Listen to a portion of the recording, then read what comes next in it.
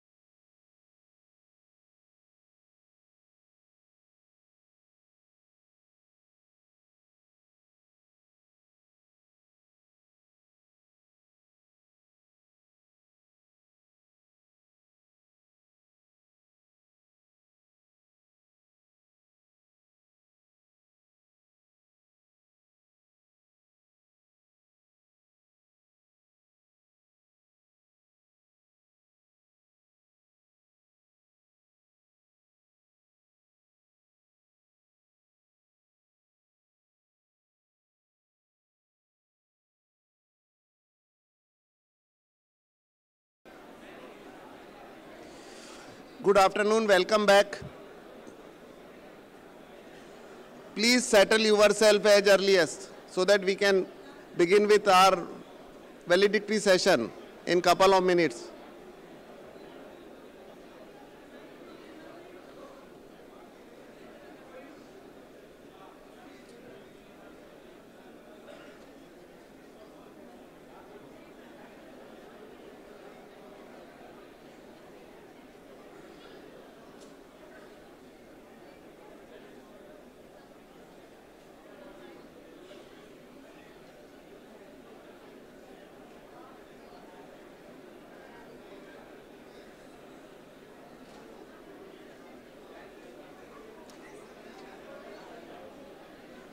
Member Secretaries, Uttarakhand SLSA Kulbeji, please come near the dais.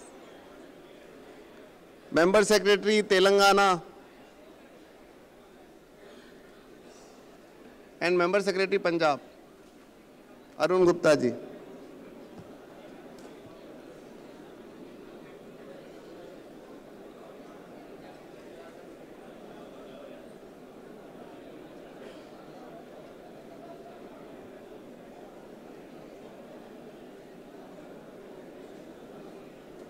उधर से अंदर आ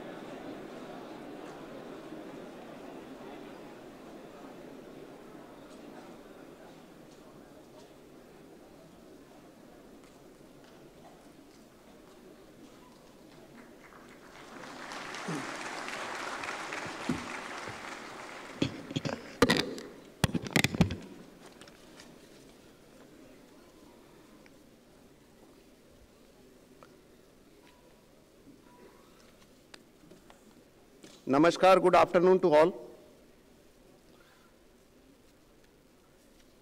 Honorable Mr. Justice Uday Umesh Lalit ji, Honorable Executive Chairman Nalsa, Honorable Dr. Justice D.Y. Chandrachud Saab, Honorable Judge of Supreme Court of India, and Honorable Mr. Justice Sanjay Kishanji Kaul, Honorable Judge Supreme Court of India, Honorable Lordships of the Dais, all participants, representatives from SCBA, SCORA, and BCI, press and media. The first All India District Legal Services Authority meet was organized in the 75th year of independence by National Legal Services Authority. Before inviting our Honorable Executive Chairman, may I take privilege to welcome Lordships. So I invite Shri Arun Gupta ji, Member Secretary Punjab, to felicitate Honorable Mr. Justice Lalit Saab.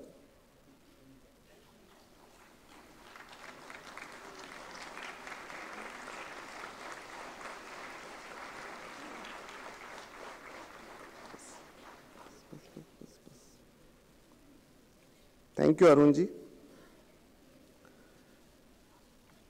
Now may I invite Shri R.K. Kulbe ji, Member Secretary Uttarakhand, to felicitate Honorable Dr. Justice D.Y. Chandrachud Saab.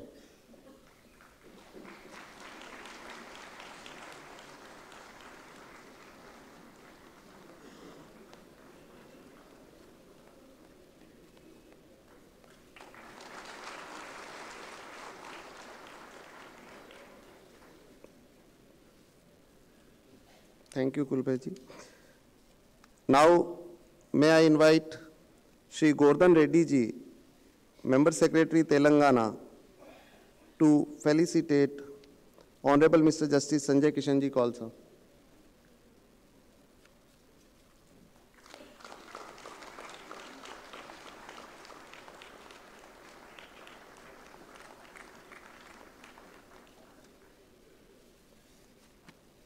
Thank you, Gordhan ji. After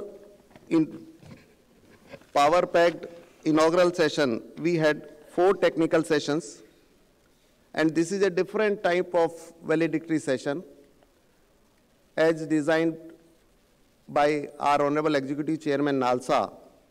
So, just to deliberate upon way forward, I invite Honorable Executive Chairman and request His Lordship to kindly guide us.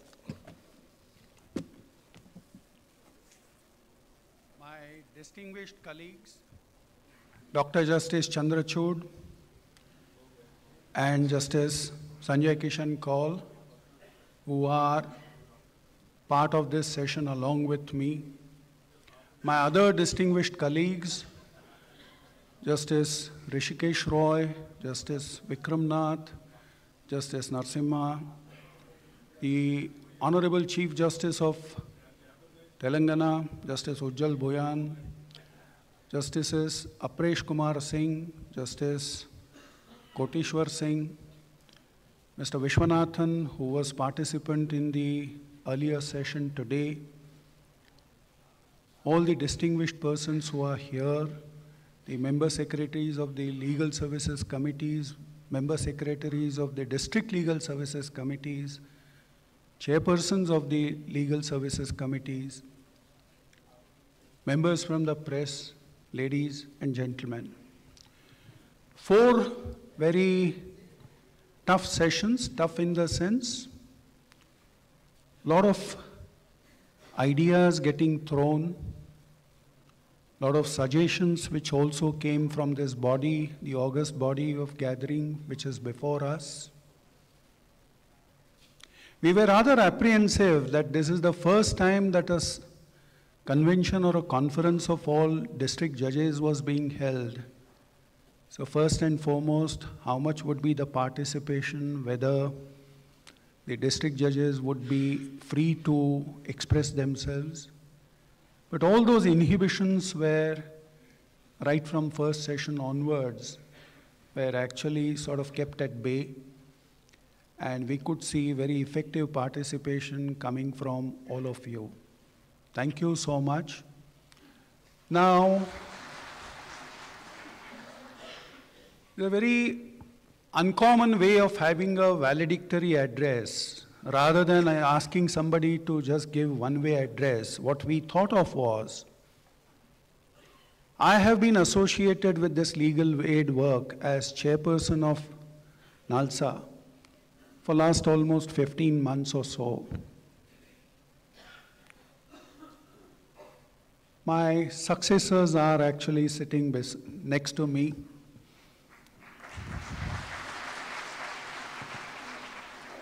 So what is going to happen? We are actually setting before ourselves the vision for 2047. It's very difficult to have the contributors who can actually be contributing towards realization of that vision, but at least 3 of us are before you. And that's how the thought process to get, first of all, have clarity in the matter, devise a strategy, and then thereafter start implementing or realizing that strategy, at least in near future, so that that foundation will be available for the future generations to come. They say there is a very beautiful concept called intergenerational equity in environmental jurisprudence. That is, what they say is that the shape of earth, the environment that you have inherited from your forefathers, should be given at least in the same fashion to the next generation. So that's the intergenerational equity. I will actually put it very slightly in a very rigorous tone.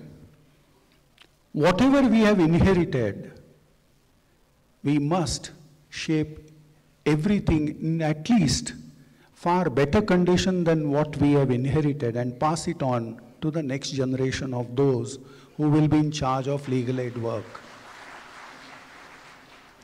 And that idea will get realized only and only if we channelize our resources, have our strategies clear, and work towards realization of the same.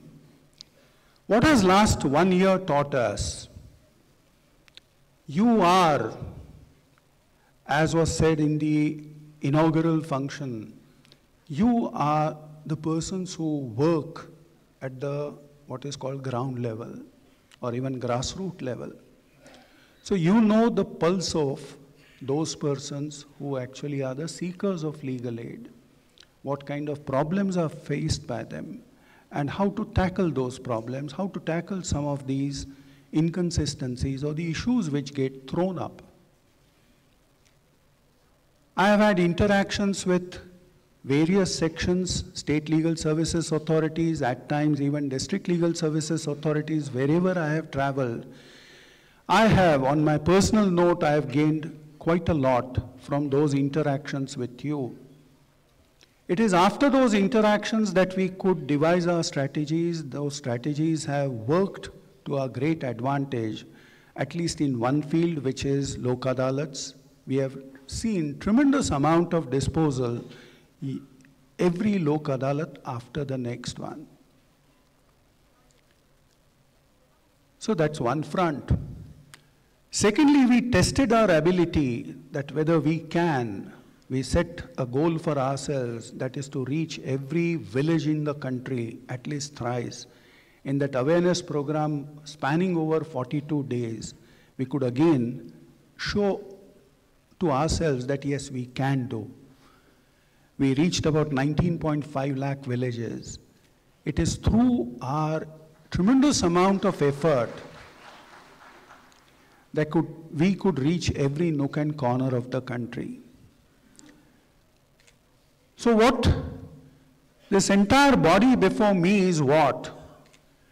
This body has tremendous power, tremendous strength, tremendous substance, and of all, great amount of effort which can be channelized in any fruitful direction.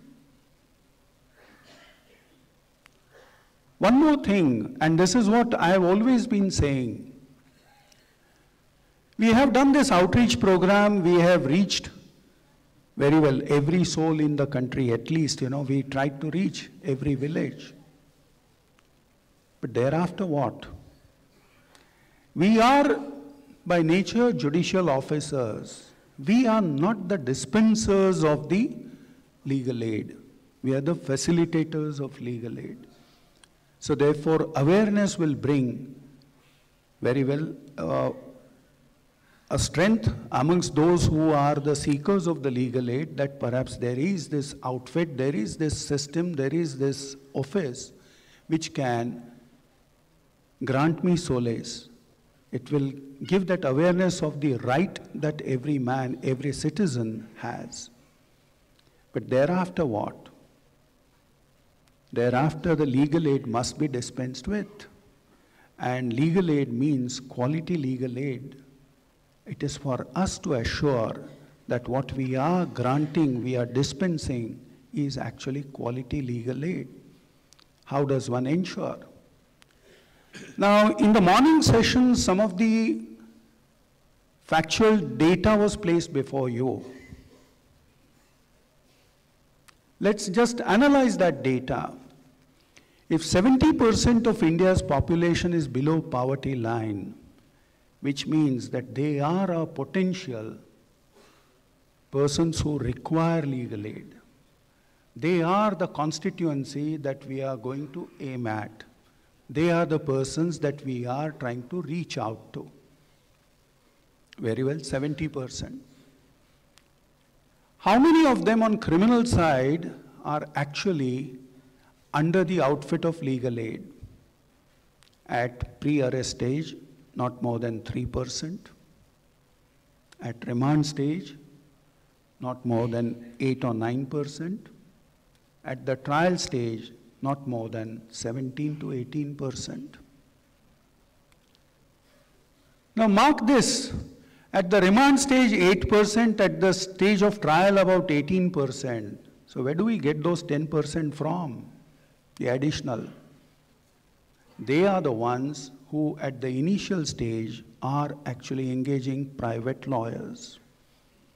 If they are otherwise incapable, come from a strata where they cannot engage the services of a lawyer and they deserve legal aid, where do they get the money from? They actually sell off their properties, mortgage their assets, and it is through that source they actually keep engaging private lawyers. So therefore the marked rise from 8 to 18%, and from 18% onwards, nothing.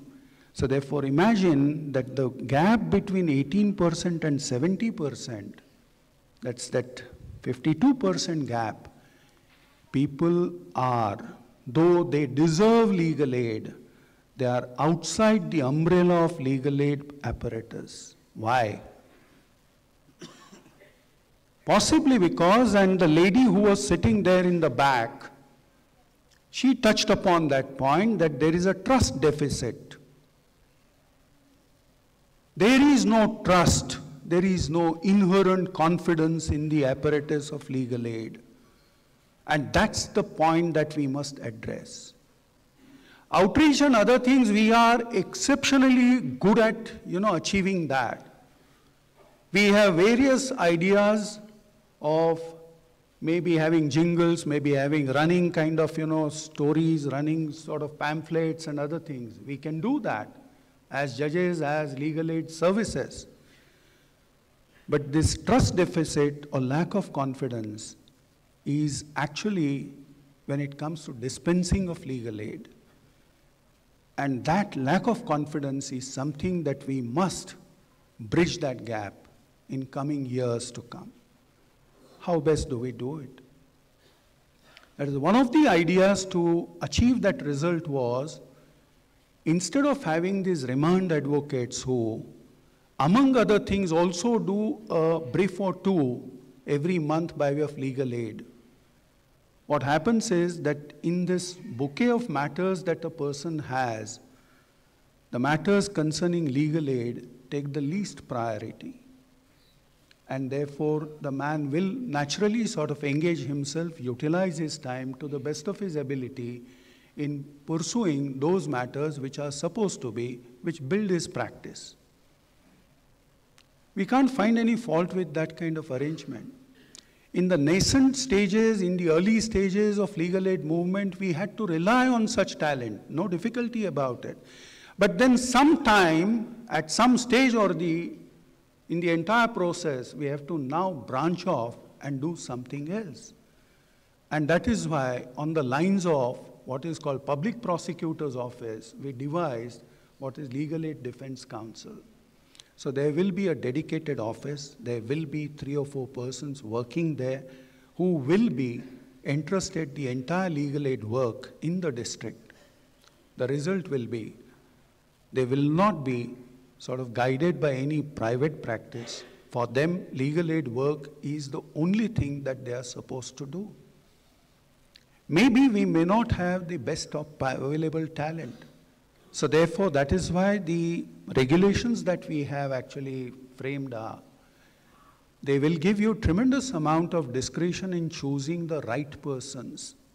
I've always been saying that the youngsters who are in the profession, the young lawyers, they normally do not have exposure before the court of law or enough opportunities. If an office such as Legal Aid Defense Council is available, which completely backs them, gives them enough amount of exposure or appearances, those youngsters will be your backbone.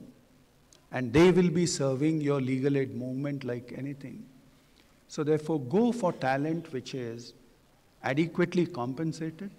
We have devised a remuneration kind of, the minimum and maximum. Choice is yours, discretion is yours. Have the best possible talent. And then this apparatus, this office will function as the nodal point. Why am I saying so? There are legislations like Domestic Violence Act. There are legislations like wherever at the district level, some kind of overseeing or monitoring is required to be done. This office will function as the nodal point. Law Ministry has initiated two beautiful apps. One is called Nyaya Bandhu. So therefore, it is through these apps that constant kind of interactions will be encouraged. Constant monitoring can also be undertaken, and this service will be available to the entire population. We have also sort of guaranteed that e-libraries will also be given to these district legal aid council. So this office will be fully functional. Once that office is fully functional and with the right talent, according to me, this system will itself start bearing fruits, and perhaps our results will be that more and more people will impose or repose confidence in the entire system. If more and more people repose confidence, then very soon that gap between 18% and 70%, you will be having something commensurate with the real picture, that is whoever is supposed to be below poverty line, at least that man can say with confidence that I can go to the legal aid dispensation clinic, which will give me complete succor and solace. According to me, and that's how our vision should be.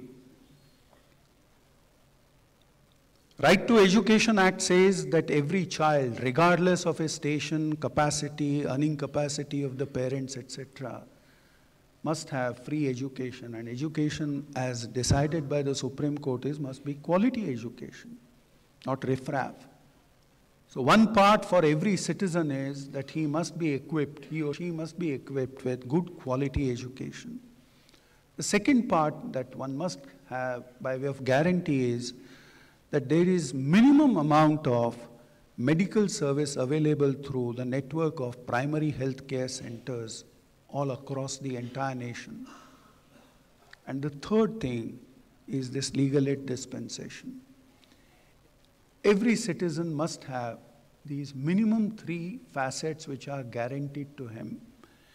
If we have this legal aid movement taken to the logical end and say that what lies in future for us, it is to ensure that even if a person chooses the office of legal aid, he must have that inherent, inbuilt confidence that my matter will be done with utmost care and caution.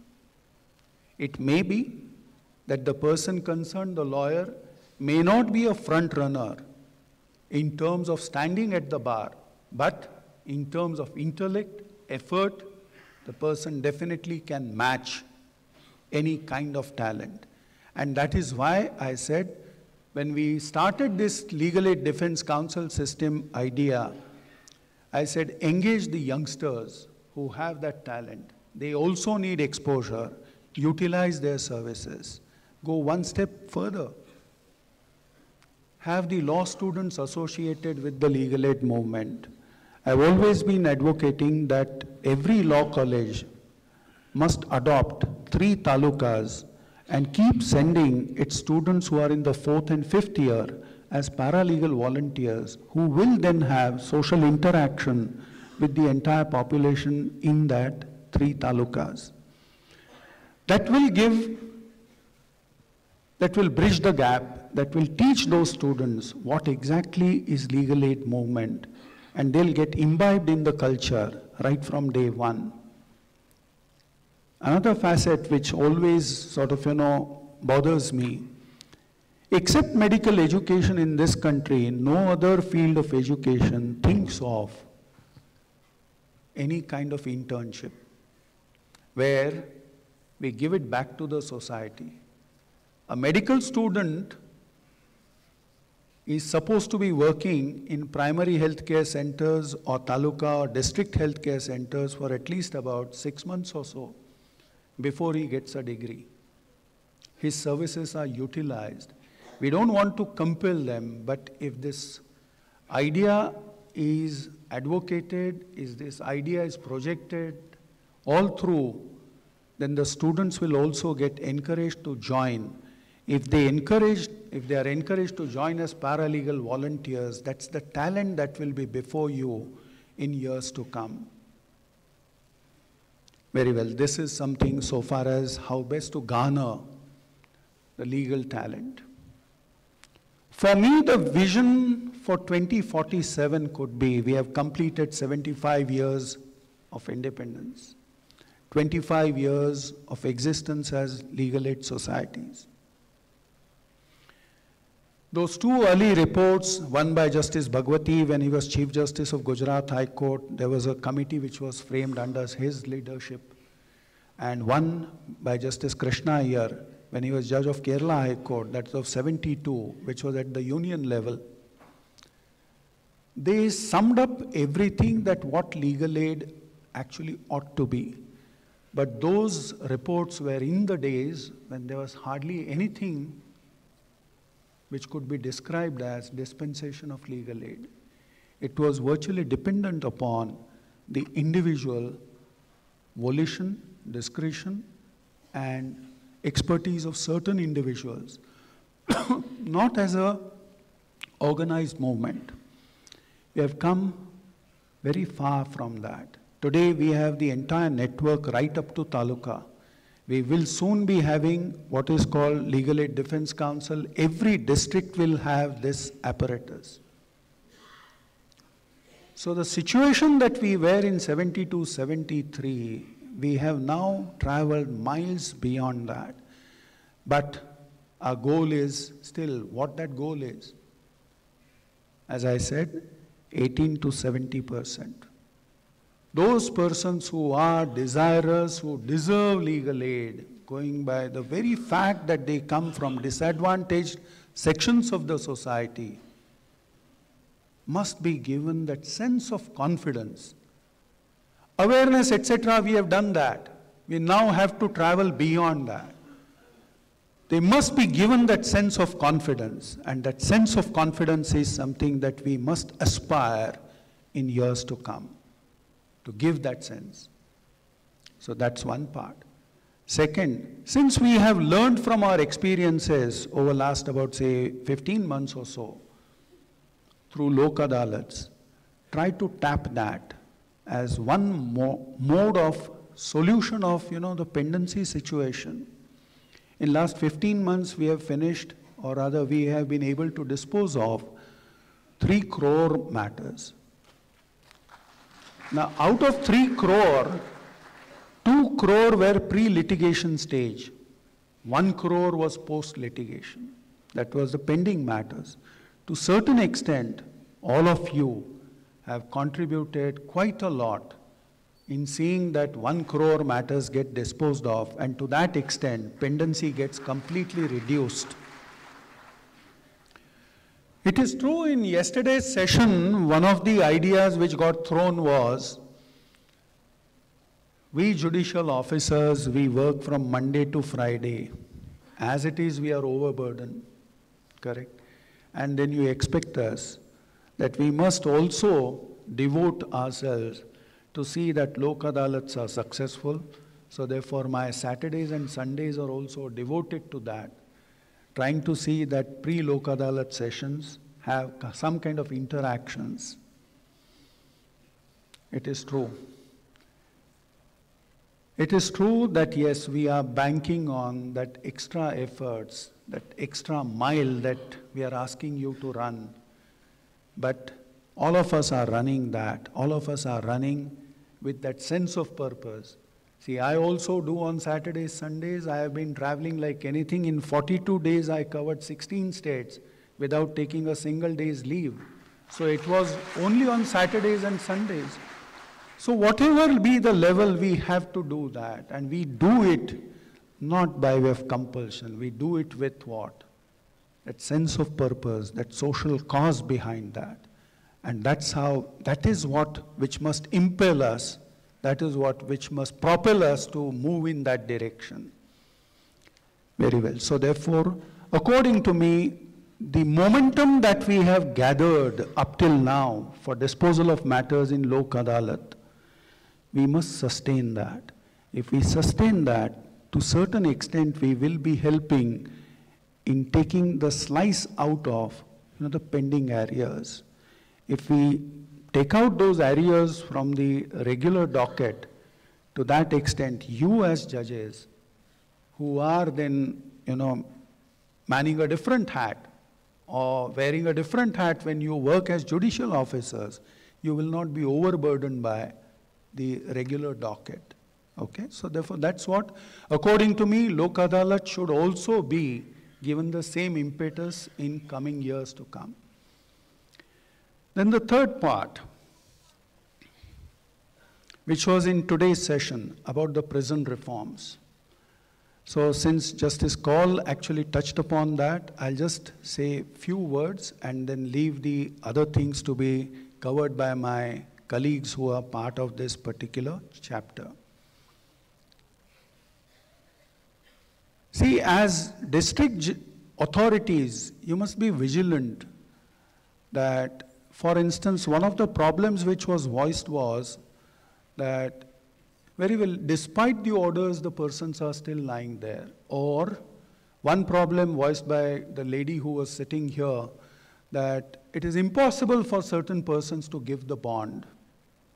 Now, these are individual matters which you must also take care, and to the extent possible, as concerned SLSA or DLSA, try to initiate the process so that corrective measures can be taken immediately. Apart from overcrowding the prison, which could be the infrastructural issues, one of the matters is that, very well, the bail issues are sort of, taken not so seriously. They're kept in the background. But that's not directly for us. That's the judicial wing. It is true that we are the same persons. I may, sitting as a judicial, while discharging my judicial functions on a particular fact situation, I may say that the man doesn't deserve bail. Or there could be statutory compulsions like, say, NDPS law, which says that a bail should not be easily granted. Or it could be Scheduled Caste, Scheduled Tribe Act or POXO Act. legislation such as that. Whatever be the compulsions which you are supposed to work under as a judicial officer, they stand on a different footing. As legal aid apparatus, what is principally our job is to see that the man is not denied the opportunity of getting represented before a court of law, and his matters or his submission that he is entitled to bail are also addressed timely by applications getting moved well in time.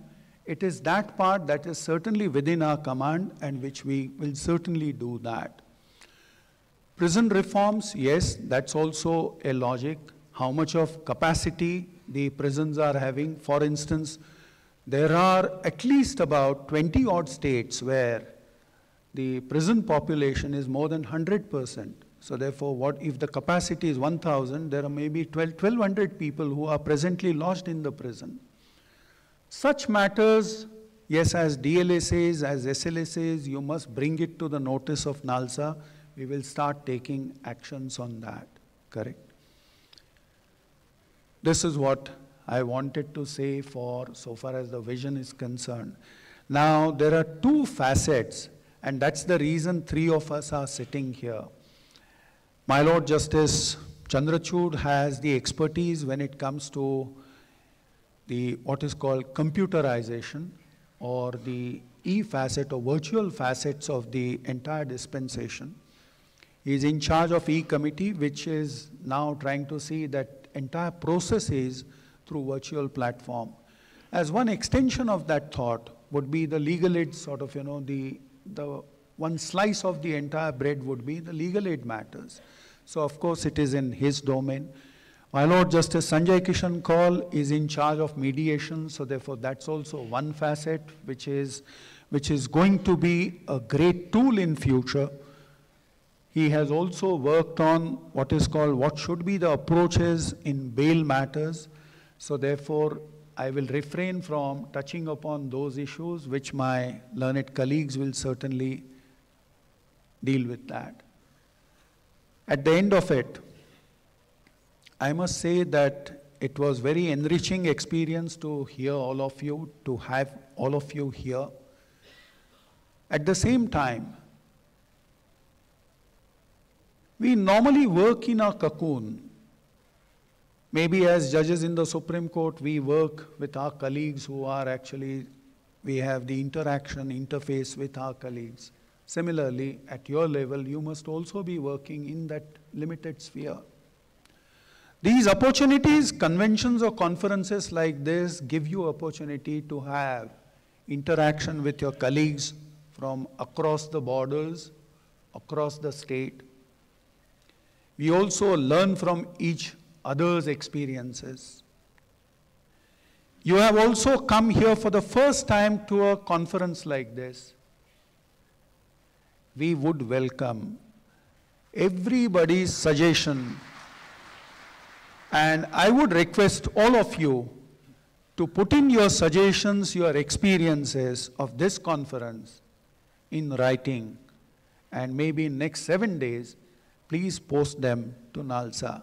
We'll certainly compile them, and whatever your suggestions are, we'll certainly note them and change our or have a course correction to take care of your suggestions. Okay? Thank you. Now, over to Justice Chandrachud.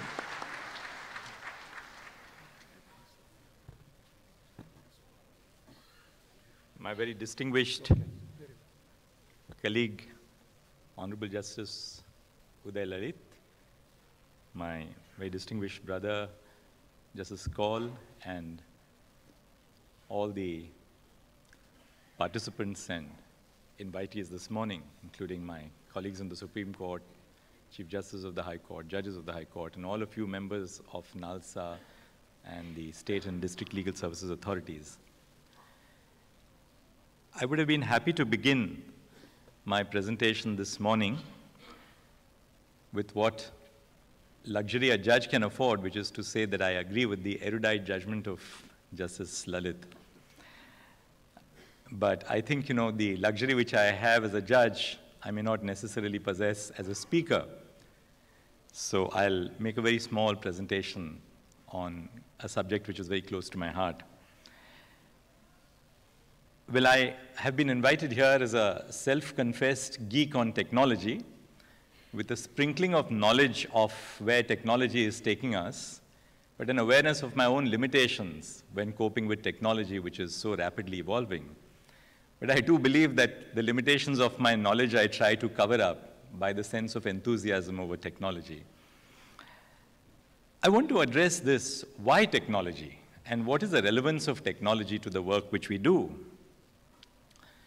And I'd like to briefly put across a point of view to you by looking at the institutional aspect, whether it's the courts, the jails, the police stations, the forensic science laboratories. What is the core problem? The problem is the opacity of the institutions, whether ours or others in the state system. The second problem is lack of information. Look at it from the perspective now of the beneficiaries. From the institutional perspective, the lack of information, the opacity, leads to all the evils that we are so conversant with, and I need not dwell on them, whether it's in terms of lack of efficiency, arbitrary exercise of state power, or worse still, corruption. Look at it from the perspective of the beneficiaries. Most of the beneficiaries are illiterate. There's a lack of awareness about rights. This is compounded by a lack of resources. But overall, and above all, there is the disability itself of marginalization. Whether the marginalization be in terms of gender, whether it be in terms of caste, whether it be in terms of sexual orientation, in terms of lack of geographical opportunities, lack of education, or just socioeconomic want. So these are two ends of the spectrum, the might of the state and the position of the beneficiaries. Now, why technology? Technology, ironically, enables us to do something which the wings of the state don't do, which is simply put, to talk to each other. So technology today has become a powerful interface for different wings of the state to be talking to each other. Now, how do we talk to each other and how do we benefit from the use of technology? First, there is a need for us to institutionalize our processes. Don't do it in an ad hoc way. When you see a problem, attend to the problem. When you see injustice, reach out to injustice. That is what we do as judges every day in our lives. That's our duty. But we have to go beyond, which is to institutionalize our processes. Second, set up systems and processes so that a case which falls in a paradigm is treated uniformly with all other cases in that paradigm, not dependent upon the individual or the person who happens to be there at that police station or that forensic science laboratory or that hospital. Third, bring about a sense of accountability for the decision makers themselves. Fourth, monitor implementation. How successful are we in terms of the control which we wield over public resources, which are made available to our disposal? And ultimately, the object of doing this is to enhance quality, transparency, and access to justice. Now, what I want to posit this morning is that there has to be a shift in our thinking process in terms of our dialogue.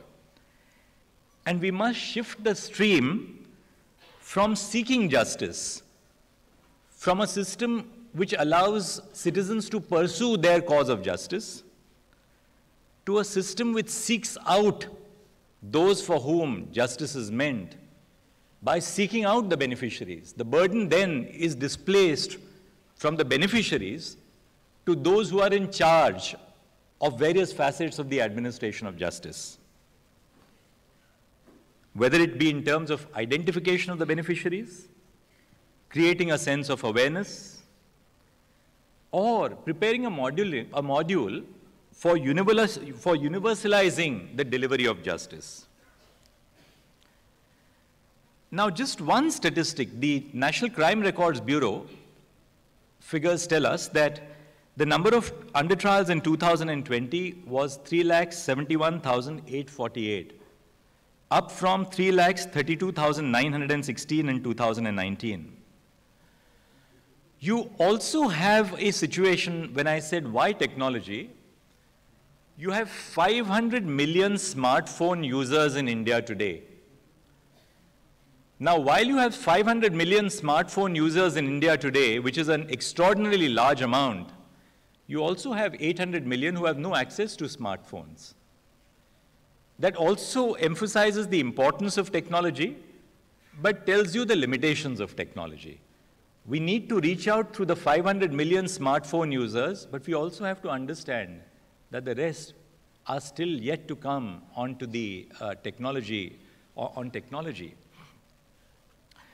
Now, having given you this broad framework, I want to tell you a few things which I obviously couldn't tell you yesterday, and now in the light of the discussions which have taken place over the last day and a half, to tell you where technology would lead us and what's our vision for the future. The core of the e-courts project, the core of technology in the Indian judiciary, is the case information software, CIS. We are on CIS 3.0, 3.2. We are now moving towards CIS 4.0.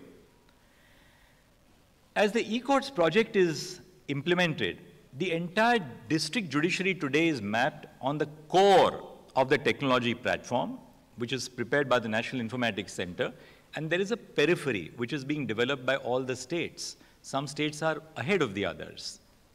But the core is the CIS platform which we have prepared. Now, to my mind, the integration of the case information software with Nalsa, the state and the district legal services authorities will instantly make available court records and information of convicts and under trials to legal services authorities to process and monitor jail petitions, appeals, status of under trials, among other things.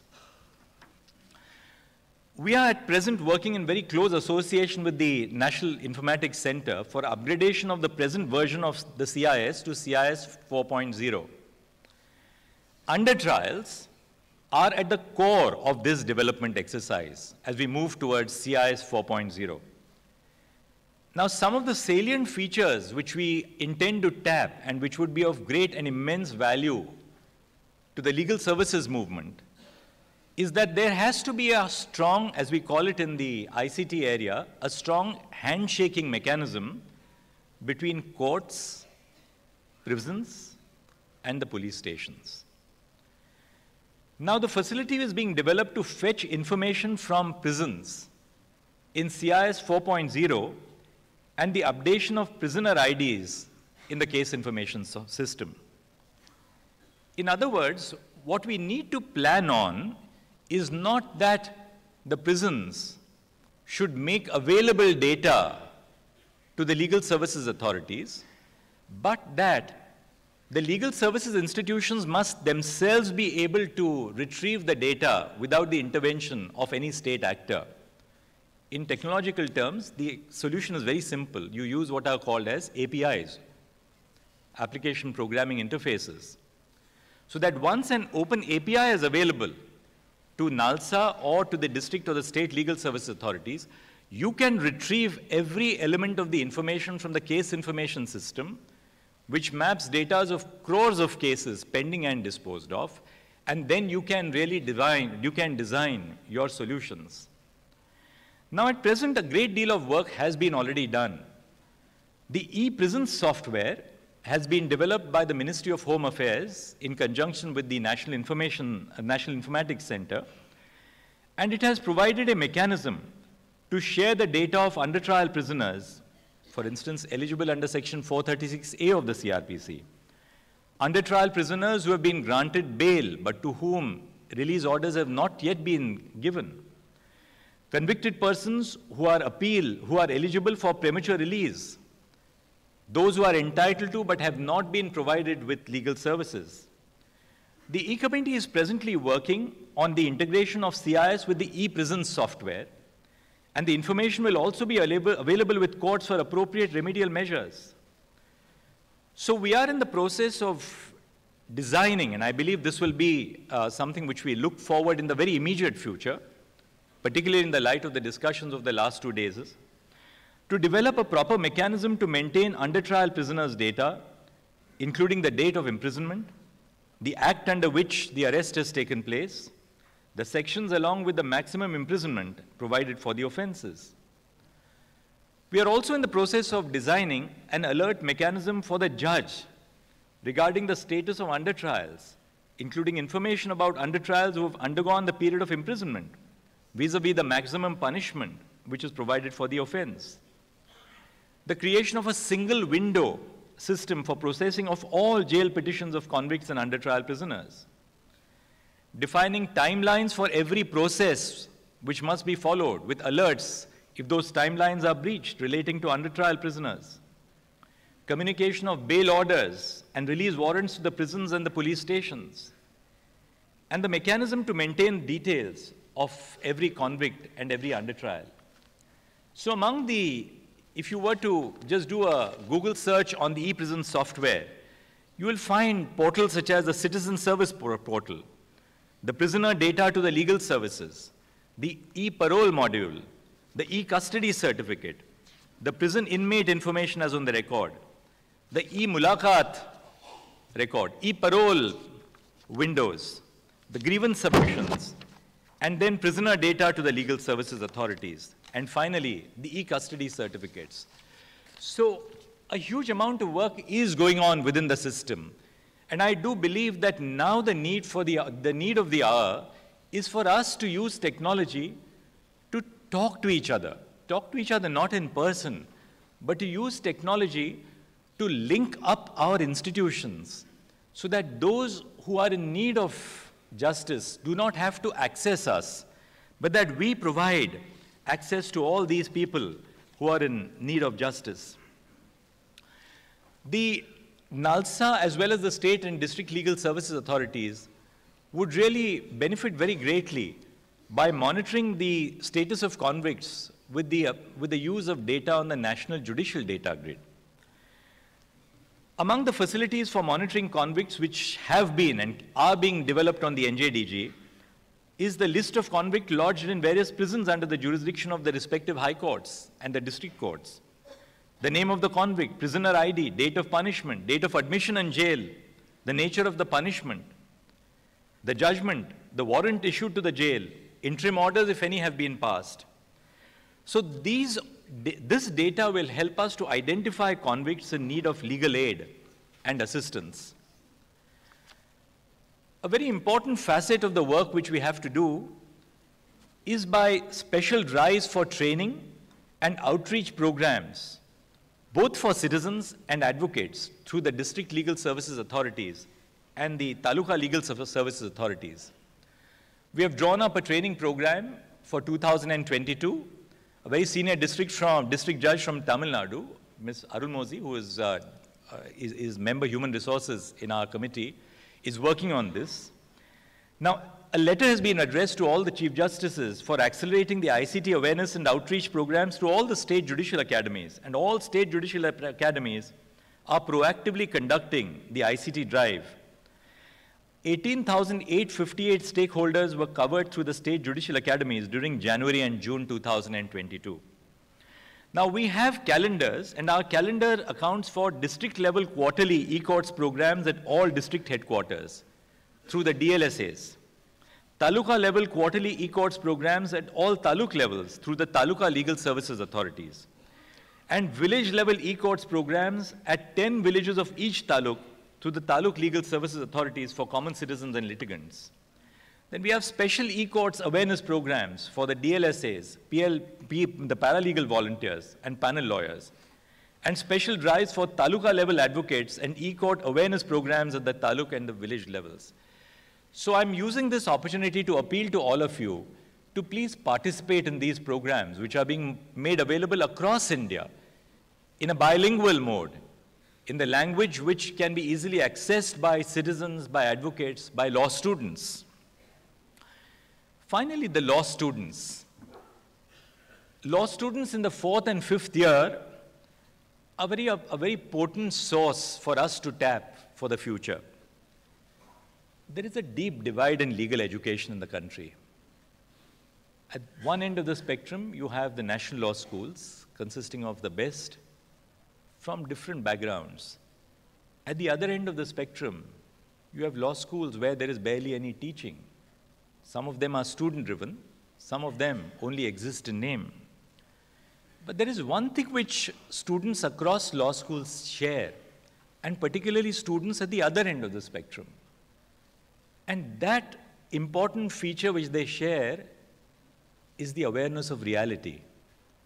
They may not have had the best of education in terms of their upbringing or background, but every one of them is deeply aware of the reality which exists in their villages and towns. Now it is therefore we have to tap these young law students before the system makes them desanitized to pain and suffering. I think the great problem of the legal profession and the great challenge to judging in today's times is that you get desensitized to pain. The young are not yet desensitized to pain. And therefore, we have to tap the young before they get desensitized. They become as wooden with probably age and the repeated interface with injustice. We have to allow these students to conduct legal awareness camps through video conferencing so that they can reach out to wider audiences. They can perhaps deal with the grant of preliminary legal advice.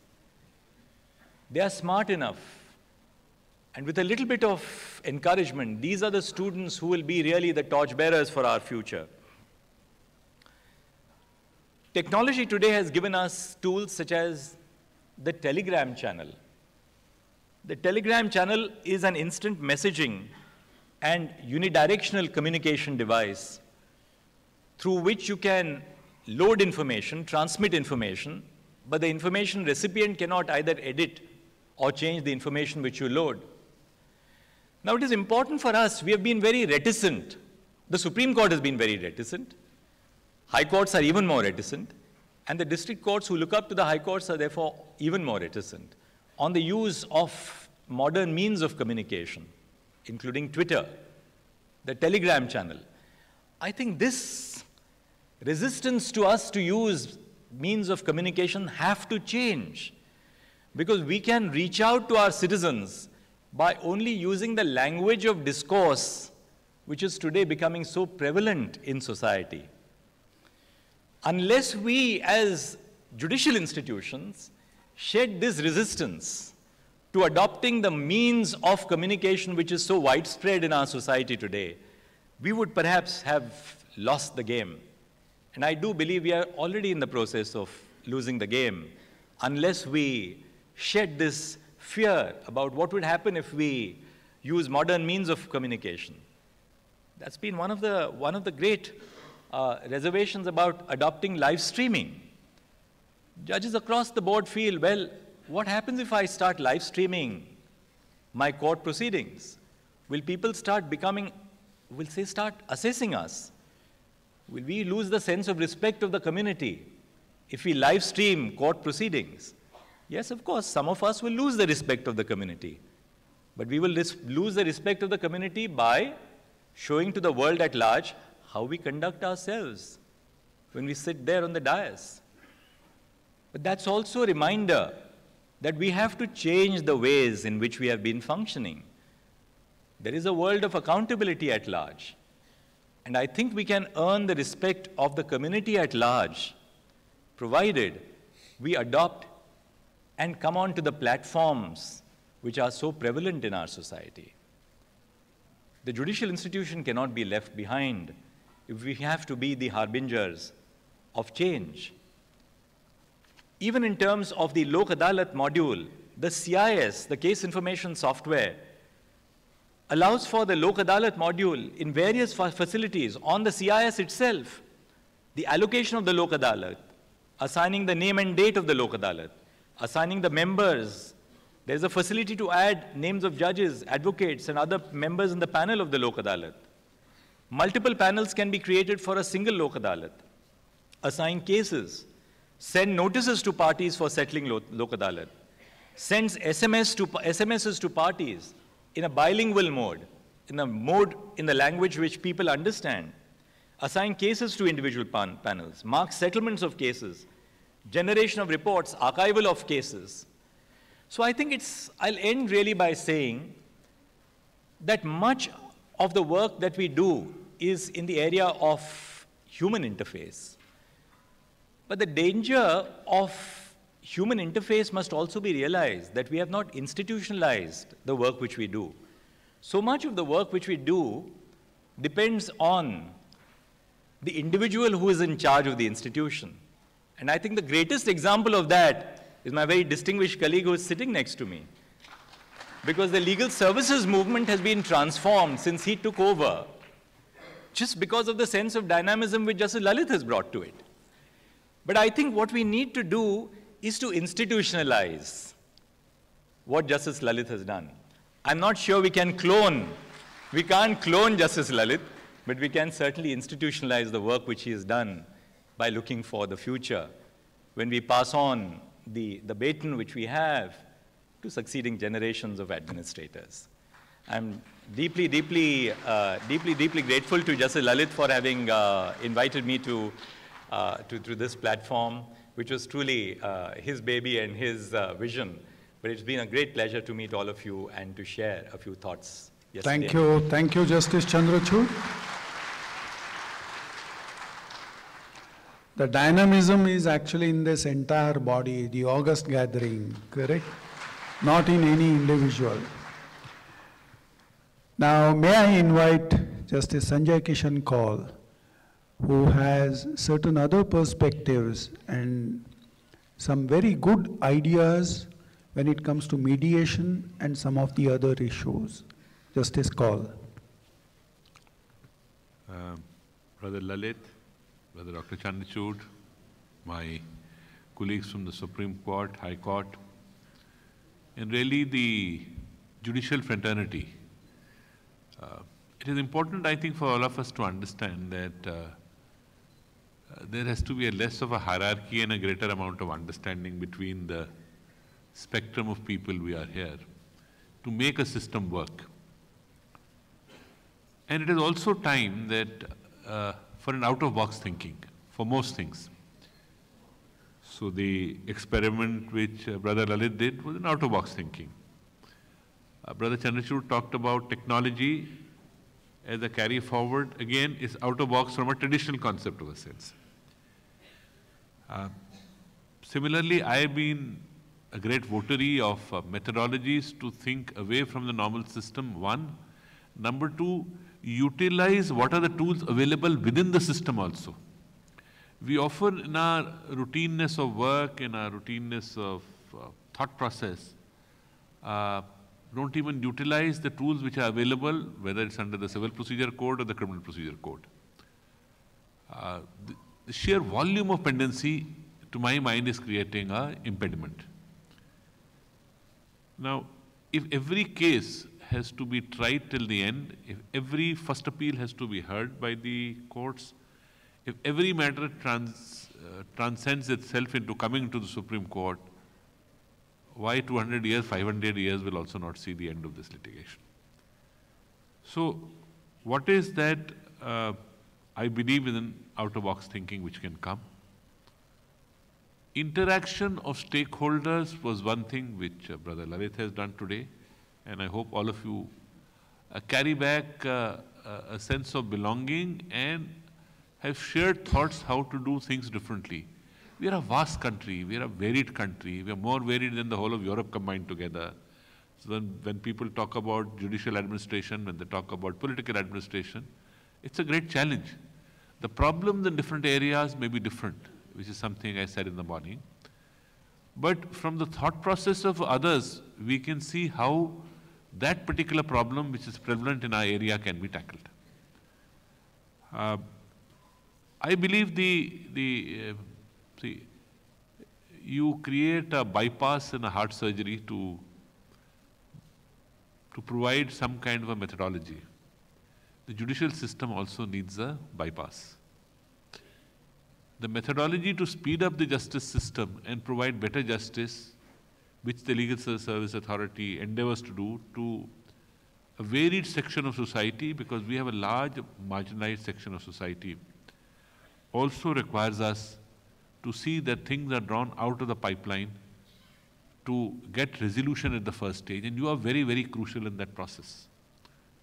So the endeavor should be to, as much as possible, bring the litigation to a close at the first stage. There are cases, heinous cases, which must see the consequences by trial and the punishment to the regular person. But as is being said, is the process of punishment? Is keeping people behind bars the ultimate solution to a process which we are not able to conclude? These are big questions which are being raised. And I think it's necessary to change a mindset which is occurring. This is the mindset of prosecution which I mentioned in the morning. This is, if I may say so, a mindset also of all our brethren at times. Prosecution is not going to do its job. I know this fellow has done this. Let me keep him behind bars for the time period I can, even if I'm not able to convict. That's not a solution. If the prosecution has to do its job, it has to be more innovative, it has to be more scientific, it has to use technology.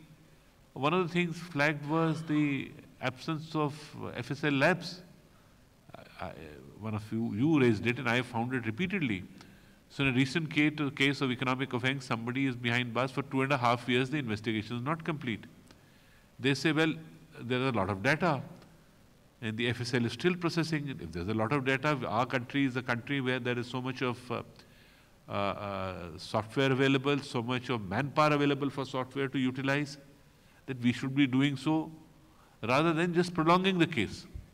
So that mindset is something which needs to change, and that's the reason I mentioned plea bargaining in the beginning. Why has it not worked? I'm again emphasizing. One view is, and people keep telling me, look, the Indian society doesn't accept so easily the stigma. But what is that part of society we are talking about? We are talking about people from economically, socially vulnerable society who, as it is, are spending many years in jail. Would they prefer to spend less years in jail and have a plea bargaining, or spend more years in jail and then seek an acquittal? I think truly, if asked, and if they've actually been guilty of the offence, whether prove it or not, they would be, according to me, more than willing to go through a plea bargaining. But the system has not been able to guide them or make them aware of plea bargaining. So as Mr. Vishwanathan said in the morning, it is necessary that the judges and the defense system which is now being set up consciously makes available this plea bargaining mechanism to them and makes them aware of it. This is one aspect of the matter I wanted to touch. And along with plea bargaining is also mediation. Now, as I believe, and Brother Lalit has been the real brain behind nothing, and I was talking to him, are there civil cases where the mediation plays a role? He said, well, largely it's criminal. Something which is of concern to all of us is that in a country perspective, it's not the growth of civil litigation, but the growth of criminal litigation, which is more troublesome. But the growth of criminal litigation is also because the pace of adjudication of civil litigation is very, very low. So people look to the civil and criminal ramification of it and feel going through a suit trial may take its own time, and therefore let us try to pin him on the criminal side and he will come and settle. So objective is ultimately to settle. I'm not talking about hardcore criminal cases. But look at something like the family disputes. I call it a bouquet of cases is filed. The lawyers are expertise in a bouquet of cases, standard cases, which are filed. When these bouquet of cases come, they have a civil case, they have a criminal case. And that is why in mediations or even in plea bargainings at times, one, I feel, can arrive at a solution to put an end to this bouquet of cases. So to that extent, plea bargaining and mediation have to work hand in hand to tackle the different aspects of the civil and criminal litigation. if we have to see an early adjudication. I also believe that there is a distinction between less heinous offences and a more heinous offence. It's time we completely think out of the box to bring an end to, one-time measures to some way of executive and judicial actions for putting, say, offences of 7 years or less in a different category, even up to 10 years. Treat the lifetime sentence cases separately. And how to get it out of the system so that all of you are able to concentrate on the more heinous offence cases. The time you devote to a lok adalat, to a mediation, to a plea bargaining, please appreciate, you may feel that, well, this is a time being spent on this, I could do a trial. Sometimes people feel, what kind of units will I give for my performance? But a successful endeavor at this, even by a 50% percentage, not only brings the whole thing to an end at that stage, saves the further forums of judicial scrutiny, and possibly sends back the party without making the process a tiresome one itself. So, this is also to be considered in the conspectus of something which brother mentioned about the low conviction rates. Why is it there low conviction rate? Because the investigation is a problem, testimony is a problem, you get stock witnesses, people get away by speaking untruths so that you don't have time, so nobody faces a prosecution for perjuries. Very, very eminent people in countries abroad would dare not get into the witness box and speak the untruth because the consequences are very, very severe. Here we seem to get away with it again and again. Stock witnesses are utilized. So, what is the purpose of having a low conviction rate in a large population as under trial prisoners who will, at the end of the day, possibly get acquittal? So, if you have 30% conviction, it means 70% people are being acquitted. And those 70% people are also spending a long time in jail. See, it is not our job to be the prosecutor. It's the prosecutor's job to be the prosecution. We can't do anything unless the prosecution performs its job. To say that people get away and so we should keep them behind bars through this convoluted process, if I may say so, is with respect not the solution. Even it was mentioned that there has to be, realization of a victimology principle. Yes, I also believe that the victim has a responsibility towards the victim. But there are more heinous cases. Let us say somebody has had a hurt, offense of hurt, offense even of grievous hurt at times. You will see by passage of time, a lot of matters come where settlement is arrived at the Supreme Court stage, where they say, okay, compensation is a methodology, maybe. The procedure of compensation is available. The question is, do we utilize it in these kind of cases, which are not the life sentence cases? Therefore, I am telling all of you and large number of you, please try to bring these litigations to an end by whatever method is possible, which is provided in the tools and maybe sometimes a little out of the tool situation. Yes, of course, don't give less than the maximum sentence for an appellate court to interfere. That's not when I'm saying the out-of-the-box thinking is that. You are constrained by law. All of us are constrained by law. So we have to work within the legal parameters. But there's enough play within the legal parameters to be able to arrive at a situation where we are able to work out solutions. And Legal Service Authority is a tool to assist in that process. If you are able to give legal help to somebody and in the process agree on a plea bargaining and get him out of the system, I think that's a great service done. Examples of this, sometimes we have been emphasizing that the legal authority should also be looking to people who have been in prison for long times. And there have been cases coming up where the legal assistance is in the form of filing an appeal while the person is almost convicted the whole sentence. Then that he should have a chance for acquittal by filing an appeal is one thing. That his case should go for remission is another aspect of the matter. And these two are mutually exclusive in that sense. But often what I found is that matters go through a tier, sometimes there's a formality going through it. You know there is no real merit in the appeal, but you want to go through the process so that a quietus is put to the Supreme Court by it. While possibly moving on the remission side, moving the requisite application, assisting that person. And that's why the Legal Service Authority, in one of the judicial administered matters before me, has, I think, done a wonderful job in taking up state-wise how many cases remission can take place, how work can be done. And this material and data collected is some kind of an information which will flow to you to use at the ground level. So what are we doing? We are collaborating in a manner. What Brother Chandrachud talked about was information and technology. Brother Lalit is leading a process. I am saying utilize the processes available and the alternatives to the processes in the system to ultimately see a reasonable resolution to a dispute, because there is no idealistic situation. We are not in a position to give some kind of an ideal solution, but give a practical solution to the whole problem of this thing. I'm sure you will all carry with you good memories of your interactions here and carry a message how to do these things, maybe in a different, innovative, in a better manner, learning from each other as we learn from you and you learn from us. This is an ongoing process. We hope we are able to carry on this process because, as Brother put, whether it's environment or judiciary or something else, add on and give a little further. If a lot of it has been done now, let's keep trying to add on something to it so that when successors take over, they in turn add on. And that's how a cascading effect takes place. Thank you very much.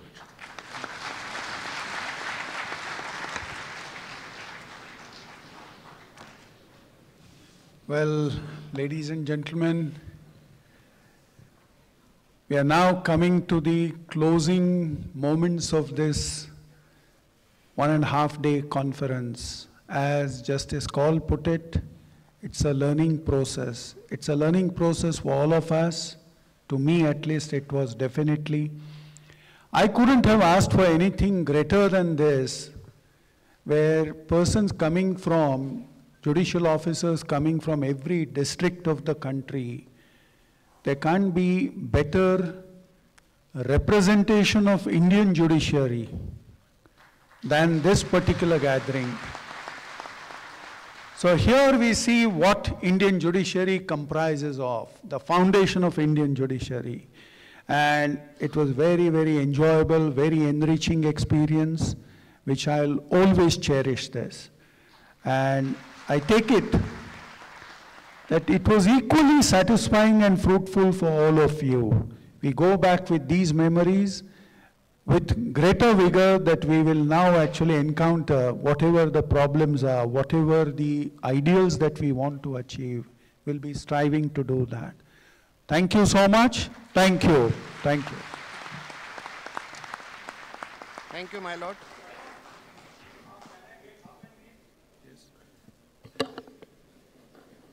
एक minute Surana ji please बैठिए आप बैठिए please आप please बैठिए हाँ sir एक minute आप बैठिए please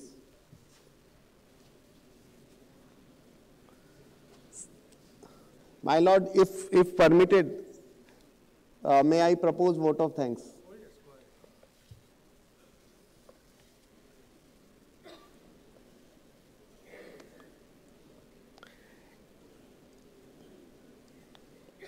I know that this is time for lunch, even if I will take 5 more minutes.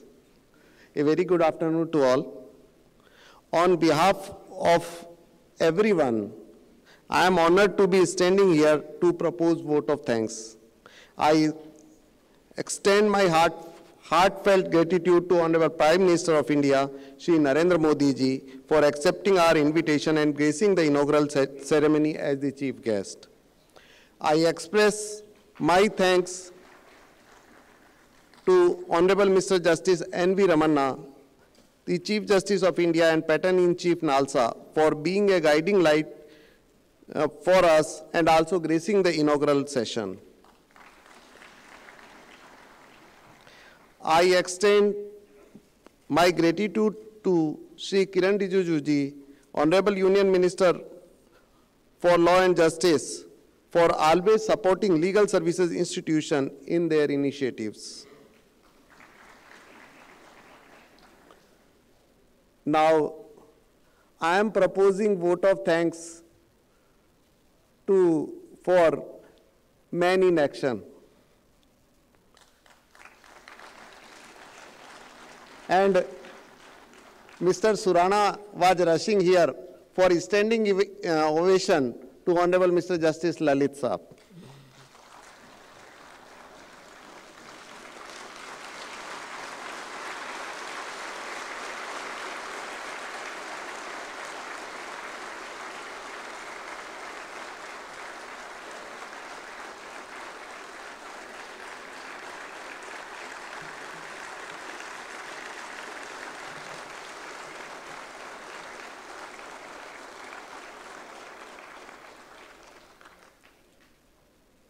In his own words of the Lordships, may it be 12:30 in the night or 11:45, when I pass on message to his Lordship. Lordship say, okay, come on just now.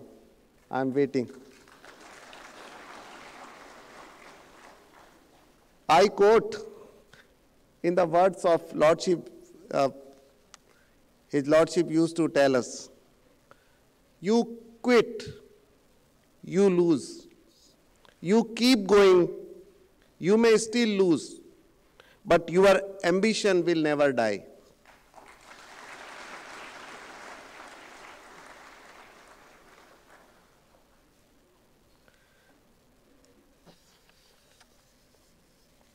I wish to express my sincere thanks to Honorable Mr. Justice Uday Umesh Lalit ji, Judge Supreme Court of India and Executive Chairman Nalsa, without whose support and guidance, the event would not have been a resounding success and created history.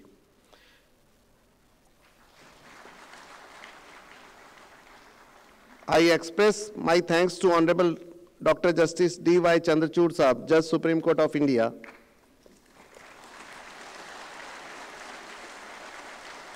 who is always a motivating factor in digital initiatives and will be there for longer time for Judiciary of India. I express my sincere thanks to Honorable Mr. Justice Sanjay Kishanji Kaul, who is a crusader for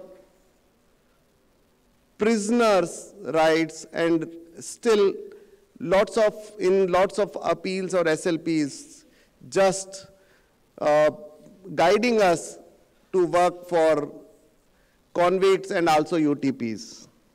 Thank you, my Lord.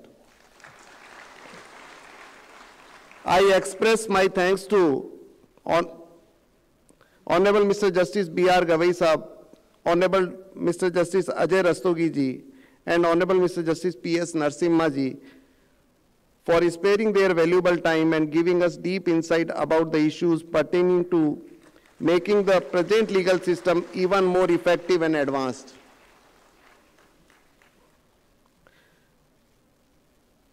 I express my gratitude to Honorable Judges Supreme Court for gracing the occasion by attending the inaugural and valedictory sessions. I express my gratitude to Honorable the Chief Justice of Allahabad, Honorable the Chief Justice Telangana, Honorable Executive Chairman Jharkhand and Assam,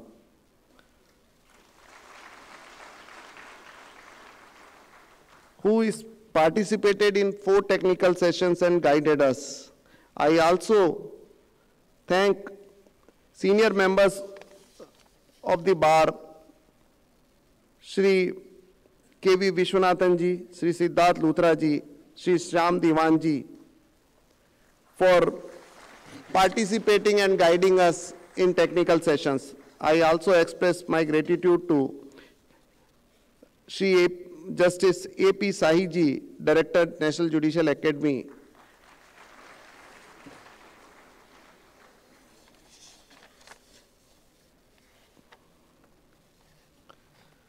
I would like to express my sincere thanks to all member secretaries of state legal services authorities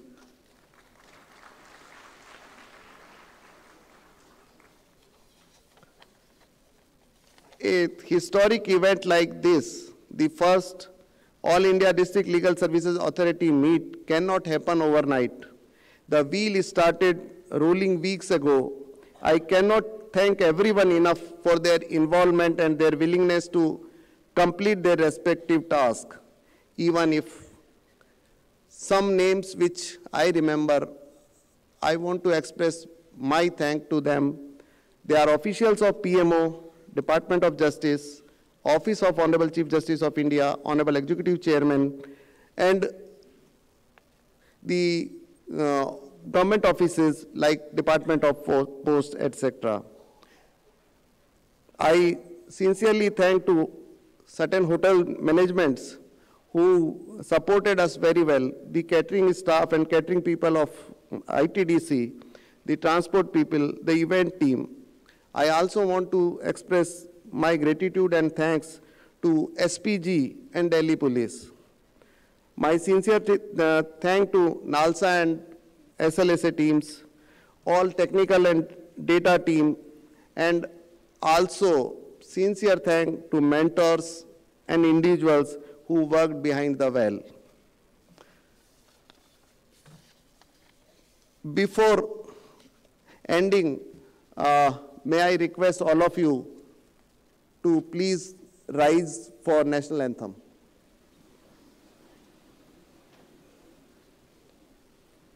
Jana Gana मन अधिनायक जय हे भारत भाग्य विधाता पंजाब सिंध गुजरात मराठा द्राविड़ उत्कल गंगा विंध्य हिमाचल यमुना गंगा उच्चल जलधि तरंगा तव शुभ नामे जागे तव शुभ आशीष मांगे गाहे तव जय गाथा जन गण मंगल दायक जय हे भारत भाग्य विधाता जय हे जय हे जय हे जय जय जय जय हे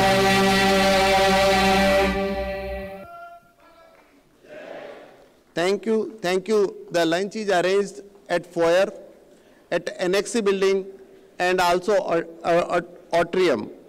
3 स्थानों पर लंच की अरेंजमेंट है, फोयर, एट्रियम और NXC बिल्डिंग में. Thank you very much. फिर मिलेंगे. अलविदा.